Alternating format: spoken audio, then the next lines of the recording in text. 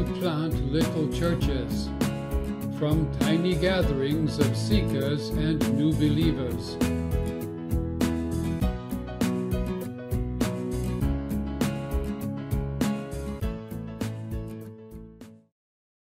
One, announce the good news about Jesus to any group who are willing to listen.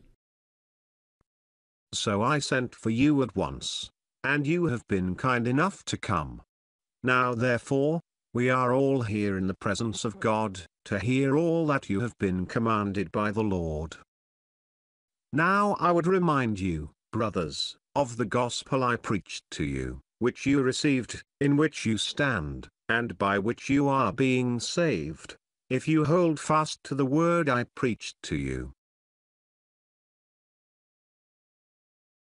2. Promise the forgiveness of sins and the Holy Spirit to those who want to be saved.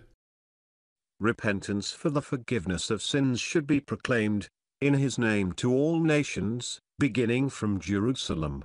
And behold, I am sending the promise of my Father upon you. Repent and be baptized, every one of you, in the name of Jesus Christ, for the forgiveness of your sins, and you will receive the gift of the Holy Spirit.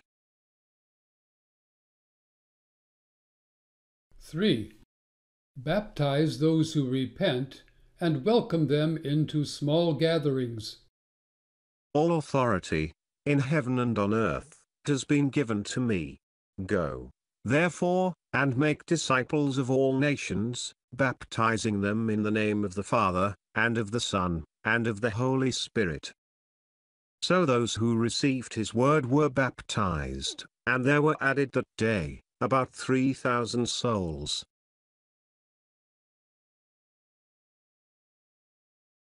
Four, have each small gathering pray to the Lord Jesus, inviting him into their midst.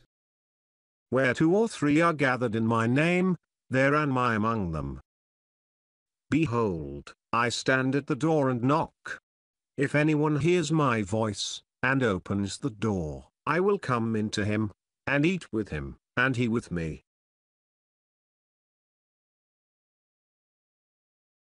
5. Begin practicing together the commandments of Jesus, including the Lord's Supper. Jesus took bread, and when he had given thanks, he broke it and gave it to them, saying, "This is my body, which is given for you. Do this in remembrance of me. This cup is the new covenant in my blood. Do this, as often as you drink it, in remembrance of me."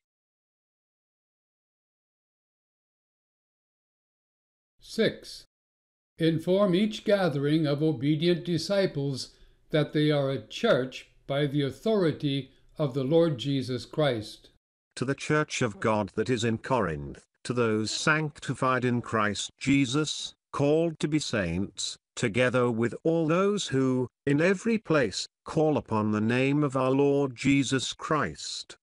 To Philemon our beloved fellow worker, and Apphia our sister, and Archippus our fellow soldier, and the church in your house. Download these instructions and other similar materials from the link provided in the description below.